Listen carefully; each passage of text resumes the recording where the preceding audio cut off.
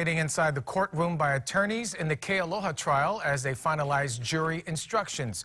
New filings also reveal how the defense plans to state its case during the closing arguments. Manolo Morales has the details. The attorneys for Louis and Catherine Kealoha filed what's known as a theory of defense to add to jury instructions.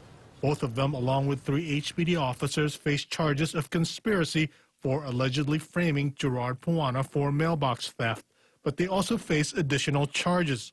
The attorney for the former police chief wants to tell the jury, if you cannot find beyond reasonable doubt that there was a conspiracy, you must find him not guilty as to all the counts.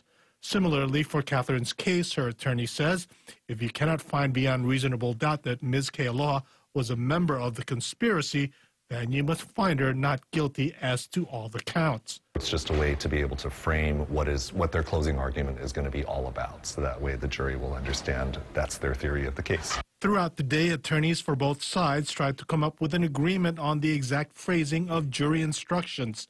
Legal terms like overt act and strict and heavy burden were argued upon as each side tried to gain some sort of advantage. Words like that will matter if the judge allows them to go in and it goes back into the jury room, because later on, when the jury is trying to decide how seriously they should be taking the facts or how they should be deciding the case. Closing arguments are scheduled for Tuesday.